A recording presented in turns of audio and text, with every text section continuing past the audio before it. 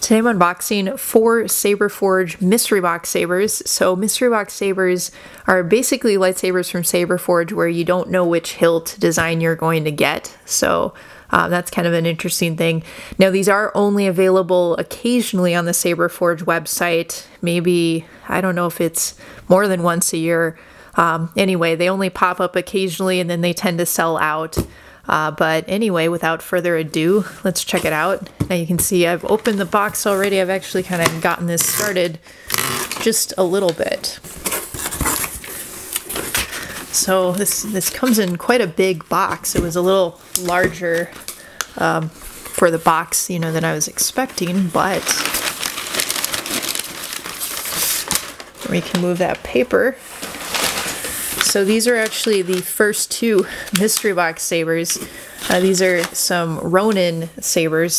So Ronin and MK2, I believe.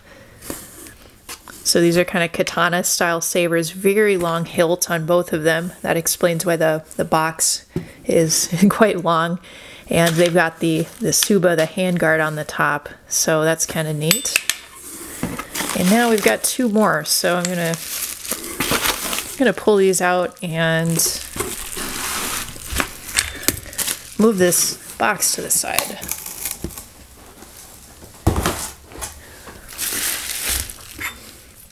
Yeah, look at that hilt, you guys. It's like a triple long hilt almost. Okay, so here's the third one.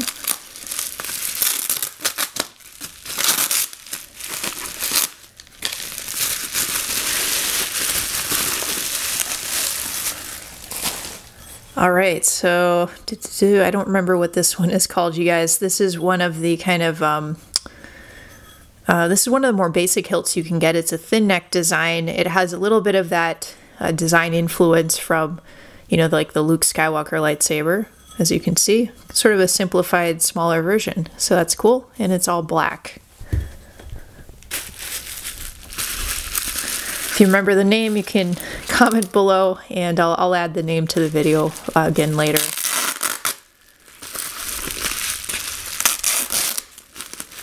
So this is going to be another thin neck. I can actually see that through the bubble wrap here. Okay, well, it's actually the same thing. That's interesting. So I've got these 4 hilts here. These are all mystery box sabers. And they're 2 and 2, so I've got 2 Ronin hilts on the right. So these are kind of these long-handled katana-style sabers. And then 2 of these sort of more basic, sort of simplified Luke Skywalker-style lightsaber that are custom. And the name escapes me. Feel free to write the name of these below. But yeah, they're kind of a thin neck saber.